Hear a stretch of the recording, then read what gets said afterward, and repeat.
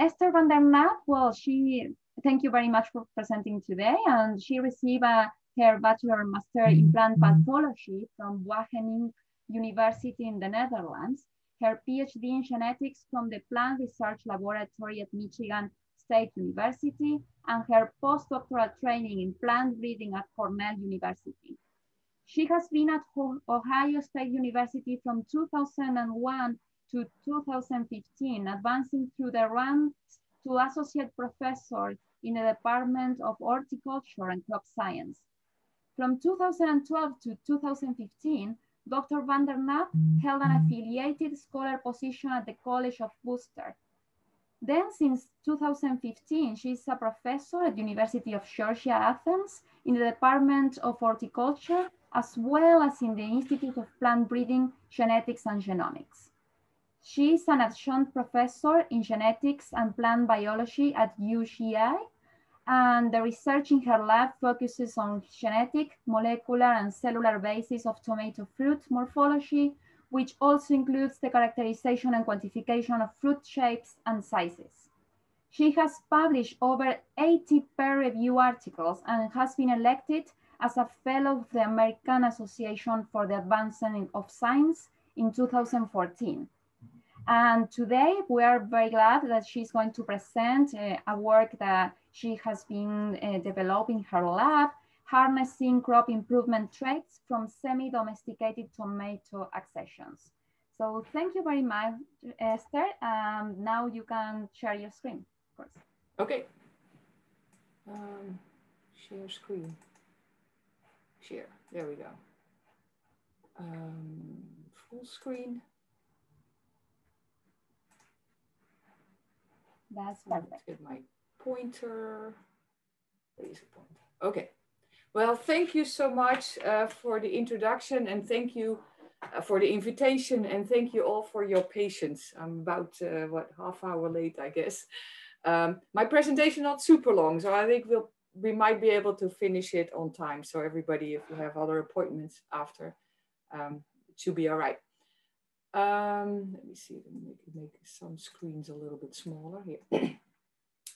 So again, thank you for your time. I'm going to talk about a project that we've been working on with a number of collaborators.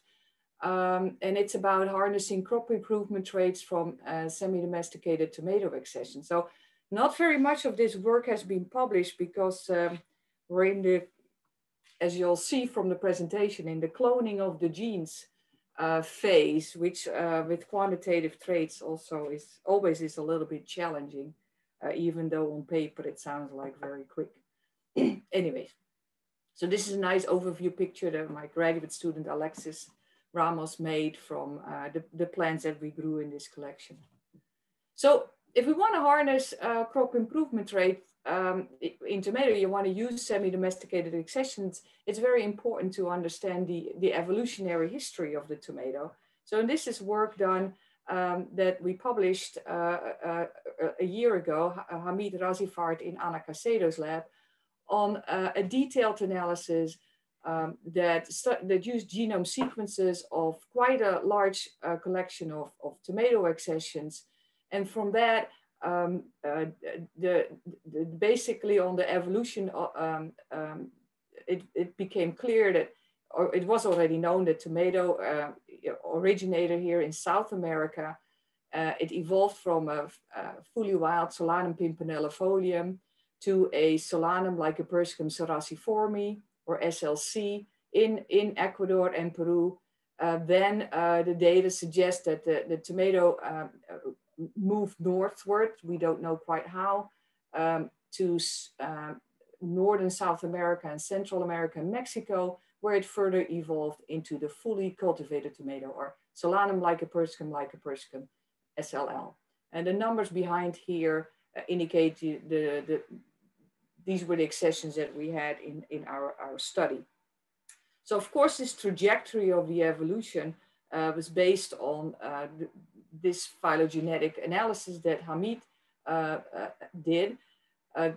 That once you have genome sequence assembled and working with polymorphisms and SNPs to make a phylogenetic tree of the entire genome. This is kind of how the phylogeny of tomato is constructed.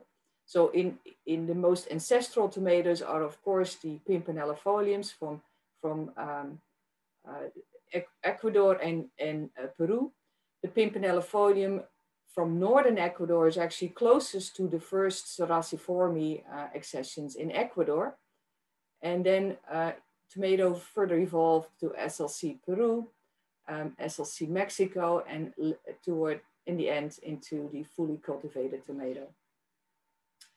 So what was one of the most striking findings from this, and this I think folks in the audience might find interesting as well, that Hamid did molecular dating of these subpopulations and found actually that based on his calculations that the SLC arose quite a while ago, about 78,000 years ago, which obviously predates domestication by a lot.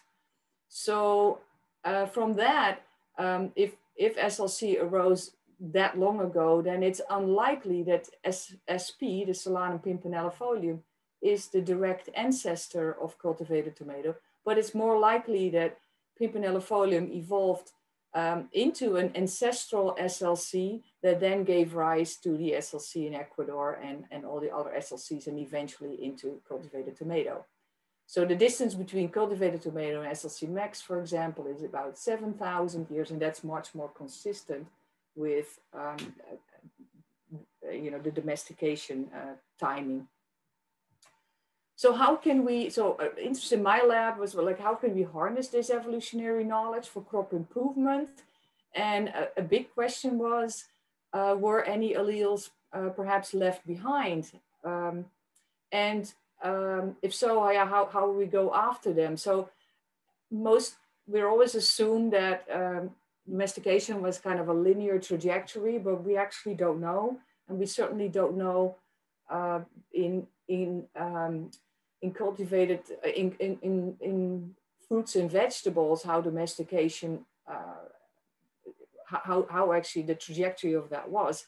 Maybe early farmers were more interested in certain flavor profiles than we are now. So it is possible, and fruit sizes perhaps too, it's possible that some alleles may have been left behind. So of course that was an open question when we started it 5 years ago. So this is the theme in my lab. I study mostly fruit morphology, but we also have a project on the volatile profiles of tomato, and that's in collaboration with Denise Thiemann at the University of Florida, but I won't be talking about that today. I'll only focus on fruit morphology. So what's the importance of produce morphology? It's not often the main focus in many research projects, but it is really important when you're a breeder and you want to release a new variety because the overall size and the shape of the produce is quite critical to define a certain market class. So for example, for the fresh market in tomato, there's definitely categories like the large globe or beefsteak tomatoes and the small cherry tomatoes or grape tomatoes, and they're clearly used for different purposes. If you look at other vegetables like peppers, for example, there's a whole other category like the spices. Certain types of peppers are used more for spice than for eating fresh, etc.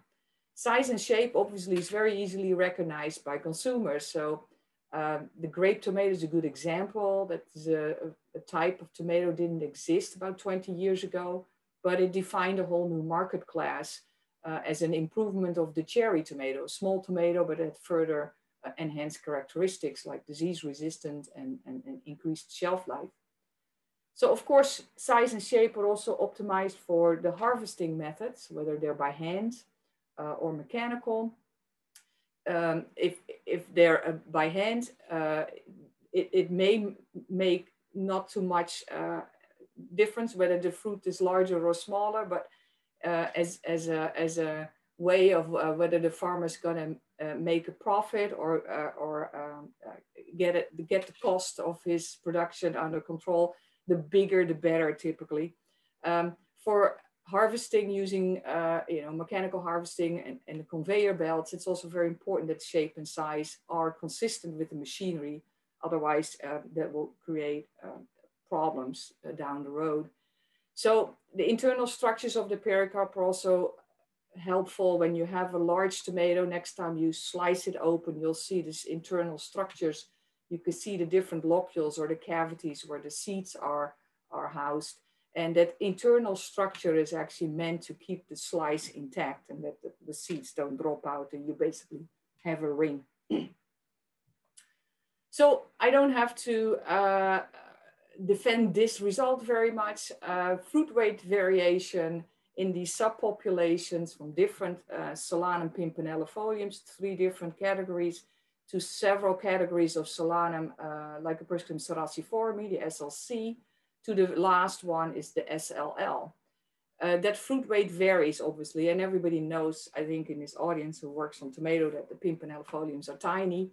Their fruit's about 1 to 2 grams. They really don't vary much in fruit size in the wild species, but then fruit size increases clearly, as you can see in the SLC. And another note in this graph too is that, so the SLC Ecuador, that's this category, has some really large fruit in its germplasm. Also this one, SLC San Martin, that's a region in Peru. There's one variety that makes quite large fruit, while the SLC from Northern South America, Central America, Mexico, and the Mexico SLC, their average fruit weight actually goes down. So there was another finding in Hamid's paper that it looks like maybe tomato de-domesticated a little or went feral, and then from that it was further domesticated into this cultivated tomato. Obviously the large fruited alleles were actually in the germplasm, but just the average had a much lower fruit weight. Of course, other explanations are possible too, but that's one of the conclusions that could be made from the data that Hamid and Anna presented. So the other thing is important to know is the genetic diversity in these different subtypes. And that's the foundation, of course, to find crop improvement alleles, is that you want to work with diverse germplasm and not with germplasm that is much more monomorphic, I guess. So, of course, again, the pimpinellifoliums are highly diverged. As you can see, they have high level of genetic diversity among them. But the SLC from Ecuador is equally diverse. So that is obviously a very good source for crop improvement traits, are the SLC from Ecuador. And the SLL, our collection was not super large, but it has, as expected, much lower diversity. So we wanted to study fruit weight more complexly. It's a very quantitative trait. And so our thought was that, well, if we divide the components of weight up in different segments, perhaps we can more reliably identify genes that control that aspect of fruit weight. So what am I talking about? Now, weight, simply, you can count, you can weigh the fruit. We typically weigh 20, and then we get the average of that. You can also look at locule number. Here's a good example of a fruit with kind of empty spaces. So you can count the locules really well. The more locules the fruit makes, the larger the weight. So to find the fruit weight components, what we did is we used a software program that we developed in our lab called Tomato Analyzer. And we scanned images of tomato fruit. You see there's the cross sections, and it's all work done by Alexis in our lab a couple of years ago. And then with the Tomato Analyzer software program, you can analyze the area of the pericarp and the septum, as well as the columella. That's the central part of the fruit, and the seeds and apples are attached to this. So that's one aspect, is the pericarp enlarged, is the columella enlarged. And the other aspect is to look actually at cell number and cell size, because if you have a larger pericarp, if the pericarp thickness is thicker, that can be due to a combination of factors. Number one is the number of cells in this cross section, or in the abaxial, adaxial direction. And you can measure the cell size too. You can see here that it's very variable, but our method was to analyze the largest cells, find the 5 to 10 largest cells in an image like this, avoiding the vascular bundles, and evaluate the size of those. Another way another dimension of growth is, of course, the medial lateral directions in its circumference. And we calculated that. We didn't count, the cells in the medial lateral direction, because it's incredibly cumbersome and it's hard to get images like this for a whole fruit. So we used the cell size and then the diameter of the fruit as a way to calculate how many cells would be in this circumference. And that's growth in the medial lateral direction. Another aspect we wanted to study, the reason why I like to work on fruit shape and fruit size, is because it tells us something about the development of the fruit. So you have to consider that in the end of the day, or the end of the season, we're looking at the ripe fruit. But the growth of that fruit occurred obviously much earlier, after anthesis, during the fruit development phase. But it could even happen earlier than that, way earlier, namely in the floral meristem, or perhaps even the apical meristem. So if a floral meristem is larger, it will probably create a larger fruit in the end. So there's different developmental stages where changes in fruit weight can occur. So this is our end goal, that we actually understand genes that affect a certain part of the fruit growth and during a certain time of development, or maybe some genes affect development continuously. So this slide is a lot of information, and if you don't care about the tedious details, you can tune out for 2 slides, and we'll get back to fruit weight soon. This is again a slide of the fruit weight that shows very low fruit weight in the pimpinellifoliums, increased fruit weight in the Ceraciformi, and then a much increased fruit weight in cultivated tomato. And if you then plot this out for the pericarp area, you see a very similar pattern. No surprise. So the pericarp area enlarges, but so does the area, the pericarp and septum, as well as the columella. So all parts of the fruit enlarge in this population of 160 plants. So this is, of course, on average. So we then thought what's actually more interesting is if the pericarp area preferentially enlarges in one group of accessions versus another. So we took the pericarp area and divided it over the total fruit area, and then you get a fraction. And what you see here, actually, interestingly enough, that there's no preferential increase in general from all the way the smallest fruit, pimpinellifolium, to the largest fruit. The averages are about the same. So it's not that the pericarp gets any larger, the whole fruit gets larger. The interesting exception of that was the columella. So the columella is indeed quite small in the pimpis and almost all the Ceraciformis, but the columella area appears to enlarge quite a bit in these SLCs in our collection. So the next slide shows, pushing the wrong button. The next slide shows what it means at cell size and cell number. Again, we were hoping to simplify traits. Cell size, or simplify the fruit weight by looking at its component. Cell size increases similarly from being the smallest in the pimpinellifolium, increasing in size in Ceraciformi, and are the greatest in the cultivated tomato. And so the cell number in the pericarp is actually showing a very similar pattern. Again, the pimpis have the fewest cells, and the cultivated have the most cells.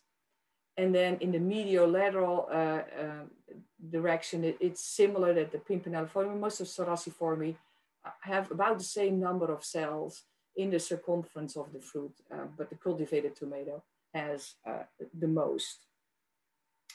So another way of looking at this is to look at the distribution of the known fruit weight genes, because we want to identify genes that have not been identified yet, and we don't want to map and clone the same genes again. So fortunately, in our lab, but also in Steve Tangsley's labs and Mathilde Costa's lab, several fruit weight genes and other genes, LC and FAS, that are controlling loci number but are associated with fruit weight, they've been cloned. We use the causative allele marker, or a marker that is, you know, highly associated with that particular allele. So we know fruit weight 2.2, 3.2, 11.3. We know in all these subpopulations, the pimpinellifoliums to the SLL, the fully cultivated tomato, whether they carry the cultivated allele or the wild type allele of these 3 fruit weight genes and these 2 fruit shape genes. And so purple is wild and blue is cultivated. So you'll see again, similarly to the domestication, that the pimpis are mostly carrying just the wild alleles, with the exception here of LC. There's 2 accessions in northern Ecuador that have actually the mutation in the LC locus, LC gene, the loci number gene. Then the cultivated allele frequency, or the derived allele frequency, increases in SLC Ecuador, in Peru. In San Martin is a small collection, but some alleles are completely fixed, fruit weight 2.2 and LC. And then some de-domestication, the alleles, the derived alleles are disappearing in Mexico, Central America, North and South America, as well as in Mexico.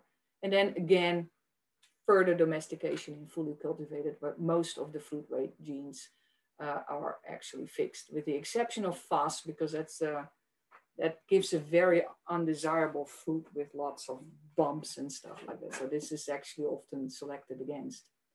Another interesting way of plotting this information is actually to look at the allele combination. So this was done, you know, with our accessions, but we have seen similar results with near isogenic lines, is that if all the alleles are wild type, the fruit is pretty small, but you do see some, you know, a fruit of almost 20 grams here. And then 1 means that it has the derived allele of the first gene here, fruit weight 2.2, that increases fruit size a little, but not much. And basically what I want you to take away from this is that when you get to this group of accessions, they actually have the cultivated allele or the derived allele of fruit weight 11.3. Here's the number 1 in the middle of this series of 5. So that means they have the cultivated allele of 11.3. And that's quite interesting, because we spent a bit of time cloning 11.3, and it was a minor QTL in an F2, but it appears in the way we plot it out here, that it was quite crucial for the domestication of tomato to get it to a larger fruit size. So Hamid did the phylogenetic analysis, but also a lot of GWAS, because we had the whole genome sequence and we had all this phenotype information. And so here is an example for GWAS result for fruit weight, for cell size, for cell number, and for cell number in the circumference. And the most significant signals came from the genes that we knew. So in this fruit weight 2.2 region and fruit weight 3.2 region are clearly associated with fruit weight in a GWAS study. We didn't find actually 11.3 in here, but we do find a few other, like the bottom of 6 and the bottom of 8, but they're not as significant as the known genes. We could not find any region of the genome associated significantly with cell size. With cell number, we found chromosome 2 again, fruit weight 2.2, and a locus on chromosome 8. And cell number circumference, we found a locus on chromosome 8 and 11. That's possibly due to the locule number and fasciated genes. So they're making a larger fruit because there are more locules. And then, you know, you will get a larger cell number in the circumference of the fruit. So this was very interesting and helpful, but like at the moment, we saw some interesting GWAS signals, but we were not entirely sure if we should bet the farm on those at this point. And also the population was a reasonable size, but 160 is a bit small perhaps to really break up linkage groups. So LD was fairly high, so it wasn't so easy to pick out a candidate gene region from the data, but we did our best. So we did our best and also created a lot of them biparental mapping populations to validate these novel GWAS loci, the one on 6 and 8. And so we generated a lot of populations that were not segregating for the known fruit weight genes. Again, we don't want to map the same genes. We also selected populations to create populations that differed in fruit weight and were evolutionary closer. So on that phylogenetic tree, that they weren't like on opposite ends of the phylogenetic tree. So to try and map transitions of domestication, for example, or transitions in evolution of tomato. So we created a total of 26 F2 populations over several years, and they're always growing in the field, in Georgia, up in the mountains, in Blairsville, or in Live Oak, in Florida with our collaborators there. We have also done some work in Vidalia, southern Georgia. And then we employed the QTL-seq to map these major QTLs in three populations. And so this is the result of the QTL-seq from the 3 populations. So the delta SNP index in this population shows there is a locus on chromosome 1. This is a locus on chromosome 2 in another population. And in this last population, we found 2 QTLs on chromosome 3 and on chromosome 8. So the one on chromosome 8 was the new one, the one that we identified in the GWAS. So I do have to admit, we did a suboptimal selection of the bulk. So this QTL-seq does not look very promising. But when we then used markers around these loci at the bottom of chromosome 3, and mapped it in the entire population, we could confirm this F2 result. So it's 1 year result.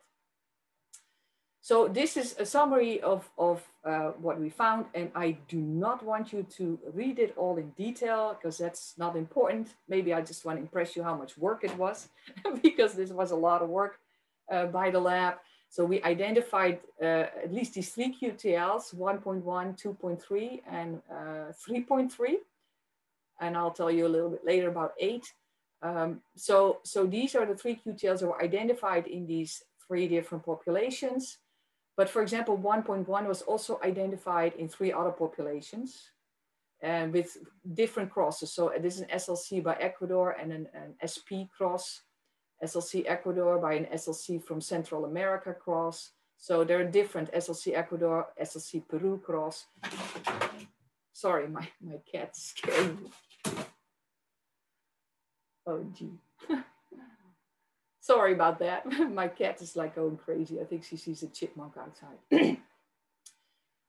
So there are 3 additional populations that segregate for the QTL on chromosome 1. QTL on chromosome 2 have actually quite a number, like 8 different populations that appear to segregate for the same QTL. Similarly for 3.3. So this does not prove it's the same QTL and the same gene, obviously, because we all know that there could be linkage, there could be additional fruit weight genes on chromosome 2, for example, that's likely. So, but at least this initial study indicated all these different segregating populations may be actually segregating for the same set of 3 QTLs. So, but we actually, to combine now the GWAS result and the QTL seed conformation of these novel fruit weight genes, novel fruit weight QTLs, it might not be a novel fruit weight QTL, I should say. It's a gene that hasn't been cloned. Many people have mapped QTL for fruit weight in tomato, and there's QTLs on every chromosome, but these are the ones that have not been cloned. So this is kind of a summary of the different populations that I showed. So for example, this particular cross here, we targeted the chromosome 6 GWAS, but we could not detect it in the F2. This other population, we targeted chromosome 8 and that was detected. But then when we tried to follow up the following year, we could not associate that locus with fruit weight. That does not mean it's not real. It just means it's possibly more variable QTL, more environmental controlled, etc. So again, we did confirm chromosome 1 and chromosome 3, but what I want to talk about in the remainder of the talk is about the locus on chromosome 2. So I'm showing this results to get to share with you what were we expecting. So the fruit weight between the 2 parents was hugely different. Again, they're both actually SLC, but the SLC from Ecuador, 67, 68, makes fruits that are over 15 grams. And the SLC from Mexico, 79, 31, their fruit is about 2 or 3 grams, very low, very small. And in this case, between these 2 parents, the pericarp area ratio was larger in the BGV 67, 68, suggesting that the pericarp was preferentially enlarged between these 2 parents. You're looking then at cell size was hugely different between these 2 parents, but also cell layer. So the number of cells in the abaxial daxial direction was different, even though you may think, oh, that's not that much, 10 to 14, but that's actually quite a bit. While the cell number in the circumference was not different between these parents. And then the developmental aspect. So does the growth, does this growth difference, because weight is a growth difference, does it occur during the development of the ovary or during the development of the fruit? So we analyzed similarly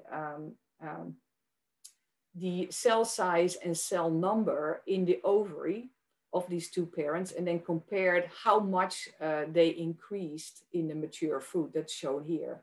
And here's a fold increase. It's very similar, but just differently, slightly differently analyzed.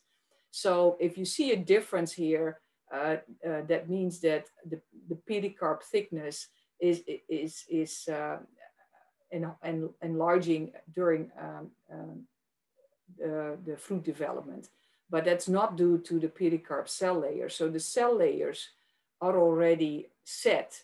There's no greater increase in number of cells in the pericarp from the ovary to the fruit. And instead, it's the cell size that is increasing a lot more during fruit development in the large fruited parents. So this is kind of a summary of that. So the differences between the parents suggest that that fruit weight is controlled by differential growth of the pericarp. It appears to be controlled by pericarp cell size as well as cell number, but cell size is manifesting itself during fruit development, after anthesis, and the cell layer difference appears to manifest itself during floral development. So Alexis measured all of these detailed traits, because actually pericarp area and stuff is not so hard to measure, but cell size and cell number was very hard to measure. It was very laborious because of all microscopy slides and tedious. But he analyzed all of it in the F2 population, and here are the marker association on chromosome 2 and on chromosome 6 with these different traits. So where does chromosome 6 come from? We didn't know there was anything on 6, but because we didn't think to look there, but the QTL-seq actually identified something on chromosome 6, and it's included here. We're not at the moment pursuing this one as much. But so what you can see is the pericarp area and columella area clearly increased. But for the ratio, even though the pericarp appears to enlarge more in the one parent than the other, we don't find a locus on chromosome 2 to be significant. Maybe the one here on 6. But the columella area ratio appears to increase in chromosome 2. And then pericarp cell layer, we do see an increase indeed we see an increase in significance towards the bottom of chromosome 2 for both cell layer and also pericarp cell size. Perhaps these QTLs are not the same, but we don't know. At the moment, it looks like the locus could control both. And this is just to say, like, we made so much effort in measuring cells and measuring their size to only come to a conclusion that the gene may control both. So anyways, so from that, we went on to do the fine mapping, and we have not studied much the cell parameters anymore, but just weighing the fruit. That's a lot faster. And after a few years, now two summers ago, we got to this region on chromosome 2. It's a little bit further fine map, but this is still largely the region of interest. We don't have many more recombinants here. And interestingly enough, and this is kind of making it a puzzle for us, but it maps, the fruit weight 2.2 gene is right in this area. So we stared at the function of these other genes. There's none that stands out. We did find 2 genes that are differentially expressed between the parents, but we're not sure if the time point that we took is indicative. But anyway, the 2 genes differentially expressed, so that's interesting. Based on SNPs, there are some SNPs, but none of them like clearly knocking a gene out. And we've studied extensively the structural variants in this region with a collaboration with Zach Lippman. And that's been very useful for other regions of the genome, but not for this one, in the sense is that there's no major structural variant other than a 600 base pair deletion somewhere, a very intergenic region. So this is where we are. Well, now to the question of did any allele, is it possible that any allele was left behind? And so is this another version of fruit weight 2.2? We don't know that if this is another version of 2.2, but was there an allele left behind? And possibly. So this is again the phylogeny of tomatoes, kind of in a mirror image than what I showed earlier, Hamid's image. So this is done, this haplotype analysis is done with this fine map region only. And so again, you see the pimpinellifoliums here, but then we have here the Saraciforme and here cultivated tomato. Just if you wondered why are the color-coded, Lei tried to color code them based on Hamid's color coding. So that's why there's different colors. Anyways, fruit weight 2.2 mutation arose here, and this whole cluster here has 2.2. This has the cultivated allele of 2.2. And so clearly our 2 parents map in a different clade. They're actually quite closely related. That is not found in cultivated tomato. And so here is a close-up view of the 2 parents. So 7931 is the small parent from Central America. And then BGV 6768 is the large parent from Ecuador. And these 2 other accessions all carry the large allele of this fruit weight 2.3 gene locus. So with that, I want to conclude that SLC arose about 80,000 years ago as a wild, and the data suggests that indeed it was domesticated in Ecuador and Peru. And certainly we know that there was tomato was sold at markets that are clearly SLC in Ecuador and Peru and northern South America. So there's clearly some level of domestication that went on in South America. It appears that tomato became more feral, though, as it migrated to Mexico before become fully domesticated. So the GWAS and biparental populations show evidence of novel fruit weight and weight-related loci that have not been characterized, and we're still working on that. And it is possible that this situation, this locus fruit weight 2.3, indicated some alleles indeed, even for fruit weight, were left behind during domestication. And with that, I want to finish my talk and point out the people in the lab that worked on this particular project. So this picture was taken more than a year ago, because that's why we're all maskless. So this is Alexis, who did a ton of the preparatory work, I should say, that now is continued by Zhang in the lab, as well as by Lara, Pereira, and Manoj Sapkota is a graduate student on this project. And last but not least, I want to also thank the NSF-funded team working on this project. So quite a diverse team. I've mentioned Anna Casedo at UMass and Hamid Rassifard. They did a lot of the evolutionary work and the GWAS analysis. The population came from the Germ Bank Center in Valencia by Maria Jose Diaz. She's the curator of that Germ Bank, and with collaborations with Joaquin and Joaquin Canizares and Jose Blanca has been really instrumental of actually working with the right population for these questions. By the way, this is a picture of Hamid. In Florida, I didn't talk at all about our volatile work that we do in collaboration with Denise Tiemann and the postdoc Libby Frick. At Cornell, we have Lucas Muller and Faye Faye is here in the picture, and Nama is in the picture. So a lot of our work is being posted at the SGN website, actually all of it, under the Varitome project. Also collaboration with Ying Wang at Mississippi State on some expression analysis. And I always work for outreach with folks at the College of Worcester, particularly Sophia Visa and Dean Frage. These are two professors at the College of Worcester that often participate in our research projects. And so with that, I have finished my presentation. It's a few minutes, I think, after 11, so not too bad.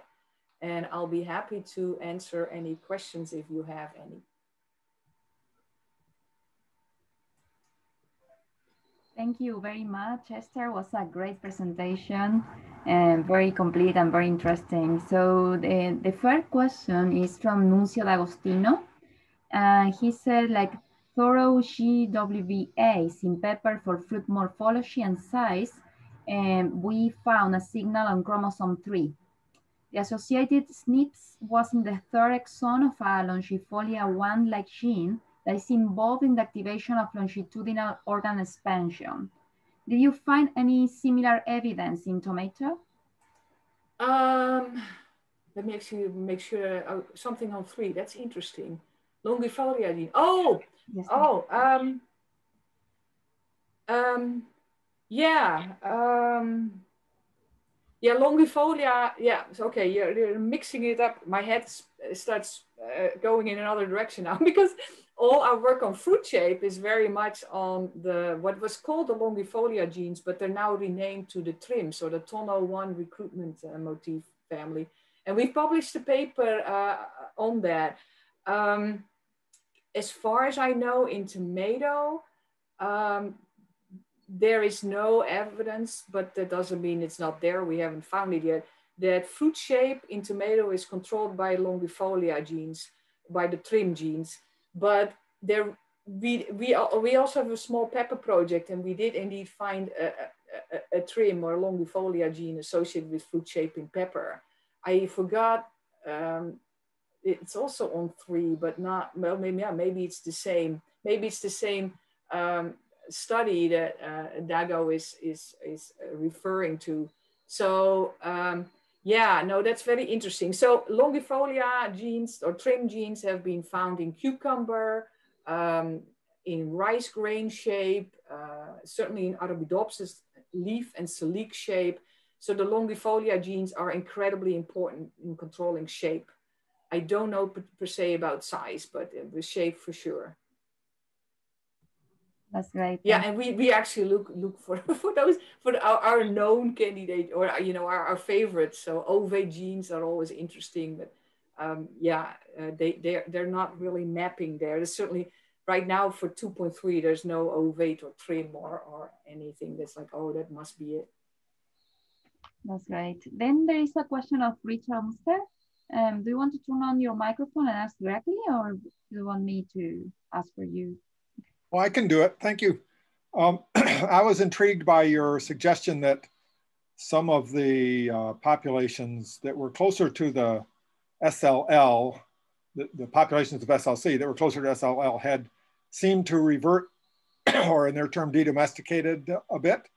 And I wonder if that's because they were no longer being selected by humans once the SLL became cultivated and they started to revert to more of a wild type or an ancestral type. Do you have any? Yeah, and I see Hamid is in the audience, and I'll let Hamid answer because he's the expert. Thanks. I have to clarify that when we say de-domestication, it's from the original SLC, not from SLL. And in our analyses, we found out that Mexican SLC and the SLC in Central America and Northern South America have more genetic diversity than cultivated tomato. So it's possible that they are the ancestral population. So one hypothesis is that they might have gone released from selective pressure after they originated in Ecuador. But the other hypothesis is that, one hypothesis is that they have been released from pressure, and then the other hypothesis is that maybe they were spread northward by birds or other organisms. I wasn't sure if I answered your question. Yeah, that's good. Thank you. So Dick, you know, I've always thought this, and it's so great. Esther, it's so wonderful to hear all that, and Hamid, great work. It's fantastic. Thank you. So I've done the experiment which is not really an experiment. It's my kind of experiment. It's not your kind of proper experiment, where I've just let tomatoes grow. I just leave them to self-seed season after season. And a few years in, they have smaller fruits because they're just not, they can't maintain it. You know, they may have, it may be that gene gets selected out because it's just, you know, anything that has it doesn't survive, but you get so it's not a controlled thing, but I can really imagine that once released from being kind of carefully cultivated and things left to go feral, like Esther said in the slide, that they would not revert back, but that the populations would kind of go back to having smaller fruits. Yeah, there is also, I see MJ is in the audience. There's also really nice work done right now by the manuscript has been written. I think it's almost ready to submit. So Hamid looked at the entire genome and making inferences based on the entire genome. And what Jose Blanca and Timo Canizares did, they looked at haplotypes and looked whether, you know, how haplotypes were related to one another. So then you kind of break up the chromosome into more smaller sections that may actually reveal another story as well. And, you know, which one is more likely is unclear, but what their data suggests is that actually SP evolved into SLC as it migrated north. So something SP, SLC migrating north, and that the SLC then in North and Central America, Mexico, actually started becoming domesticated. And then there must have been a lot of traffic back and forth. And so some of these accessions actually went back to Ecuador, where then there was a fair bit of hybridization with the wild pimpy population. So there's a lot of ancient admixture, and while also giving rise to cultivated tomato in Mexico. So that actually would suggest there wasn't a de-domestication, but more that there was further evolution, and then it kind of split up in two parts. So the South American... That's super hard to kind of tease out the differences. It is. Of course, those accessions aren't the ones that went back. No, exactly. And we don't have that many.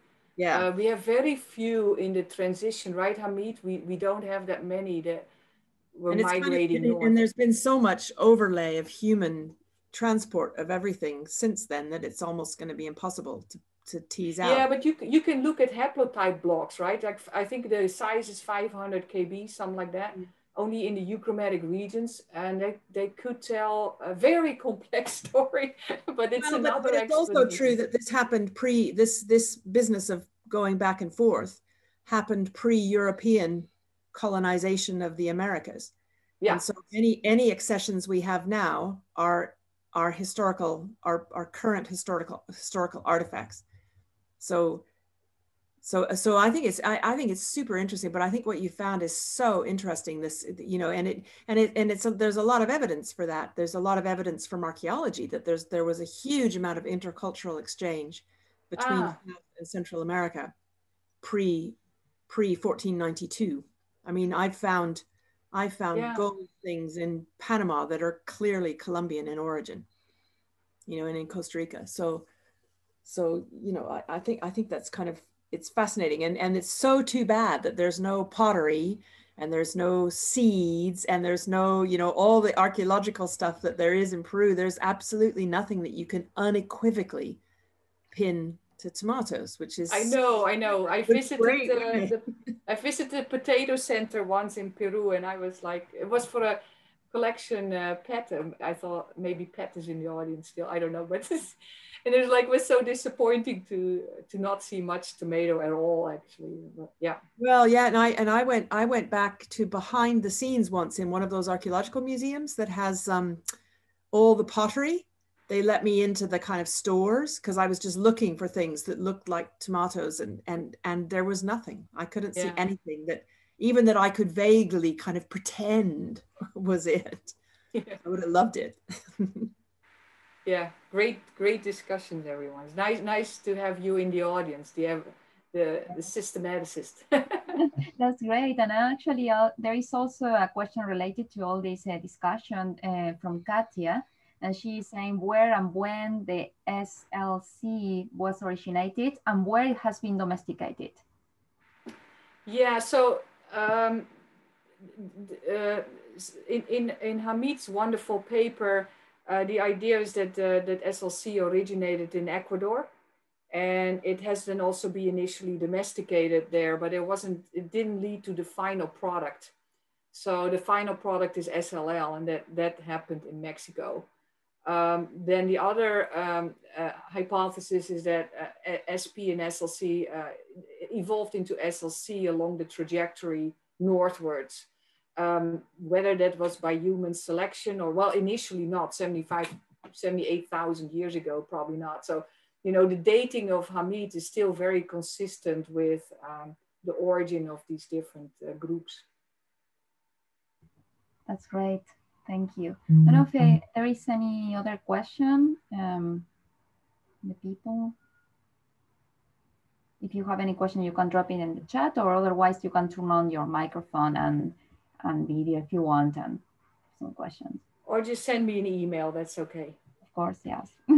Yes, remember that we can always use the Google Groups to have discussions during this time. I think Sandy, you... No, I just want to say thank you very much to my sister, Esther. Yeah, that's right. Knaap. They always misspell my name. It's terrible. And mine too. Mine too, the other way. We should just change our names one way or the other. Yeah, I have to correct it even at the university. And then, you know, I have to sometimes ask, you know, I can't enter this website, or this is what I have, I'm blocked. It's like, oh, I have to misspell my own name to log in. Yeah, I'm sorry, we also did that. Yeah, it's okay. But you know, I know that you're different. It's like my university should have my actual name. Your university doesn't know me. I mean, the thing is that when we're in the same kind of like group of people, people always misspell our names one for the other. So that's not surprising. Yeah, it's very common to have the two P's at the end. So that's why. Yeah. Anyways. Well, thank you very much, Esther. It was thank you. And of course, well, thank you everyone for attending this this first seminar. Next week, we have the seminar the Friday at the same time. And Mark Chase and Stephen Foxworth are going to present about the recent radiation of Nicotiana sections flaveolens in Australia, and specifically about cytogenetics, ecological, and phylogenomic insights. So we hope to see you again next Friday, and thank you very much, everyone. Remember that all these this is recorded, and if it's okay for you, Esther, we post that in YouTube, your talk of today? Yeah, that's okay. That's perfect. Well, thank you very much. Although I have to say it's not published, but we don't have too much detailed information that somebody could immediately go in and post it. Okay. Well, thank you very much, everyone, and see you next Friday. Yep. Bye-bye, everyone.